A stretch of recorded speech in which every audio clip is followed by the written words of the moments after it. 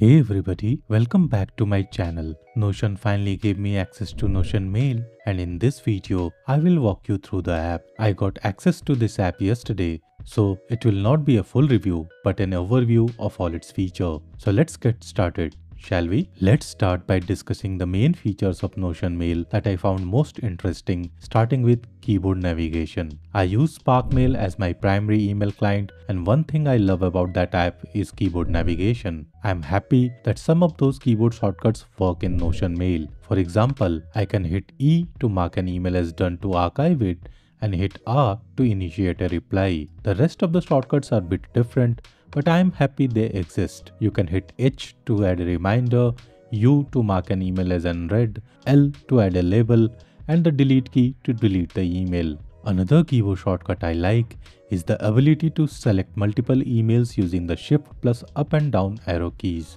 Notion Mail also has a built-in command bar feature that you can access using the Command K keyboard shortcut. You can search for emails, change the settings, access snippets, and do much more. I am happy that Notion Mail supports keyboard shortcuts as it makes triaging emails faster. Notion Mail also offers quick tool access with its hover feature. You can hover over an email to get a small preview of the email. On the right side, you get access to all the usual tools, including the ability to star an email, mark it as read, archive it, delete it, and so on. You might have noticed that when I click on an email in Notion Mail, it opens in the side peek mode. Since Notion doesn't have a column view, I prefer this view.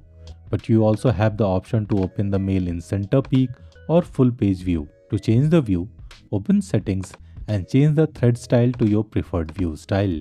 One benefit of using side peek is that I can navigate between emails using the up and down arrow keys in this view. In the other two views, the arrow key will scroll the email. One quick tip to remember is that you can get out of any view using the escape key.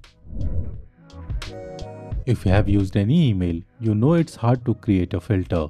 Notion Mail makes it easy with its auto label feature.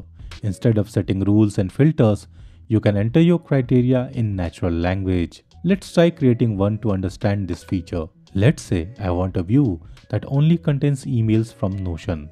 I will click the auto label button and type a simple command like all emails from Notion.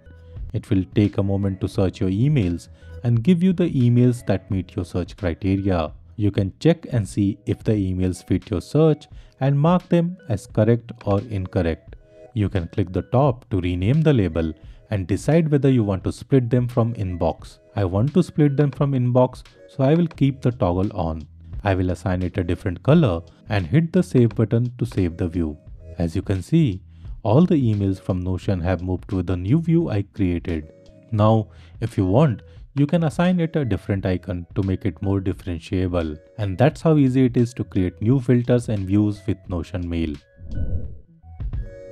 Notion Mail also has a built-in snippet feature that you can use to save common replies you send frequently. One thing I love about Notion Mail snippet feature is that it's dynamic. It can auto-populate the sender name in your email, so you don't have to type it manually. You can access this feature by going to Settings, Snippets. There are a couple of pre-built ones and you can create your own. Here I have added a generic email reply that should automatically insert the sender's first name. Let's reply to an email and see if it works. I will hit R to initiate a reply. To access your formatting tools and snippets, we will use the / command as you use in Notion. Notice that as soon as I hit enter, it added the name automatically.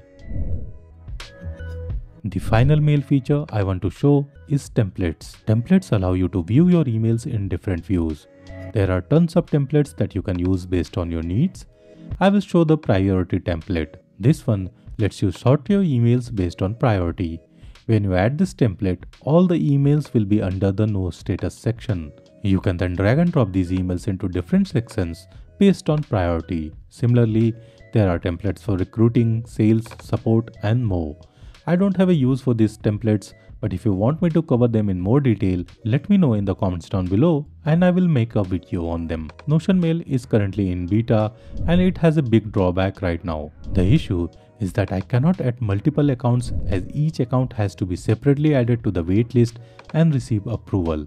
That means I cannot add my other email accounts to Notion Mail right now, which makes this app less than useful to me for now. And that ends our first impression coverage of the Notion Mail app. You can click these video next to watch more videos from our channel. Don't forget to like this video and subscribe to our channel for more such content. Thank you for watching and have a fantastic day.